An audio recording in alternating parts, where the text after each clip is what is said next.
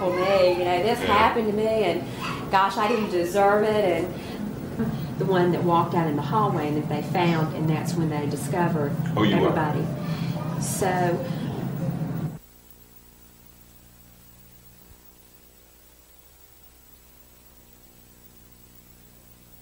We've been here for a little over 2 years. I was halfway expecting after the first trial that there might be a second trial.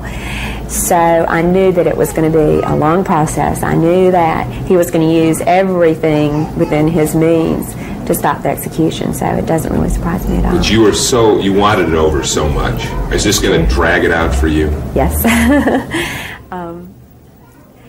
It's just something that... Or her husband's desk and They would not give me the clean housekeeper. There for a minute.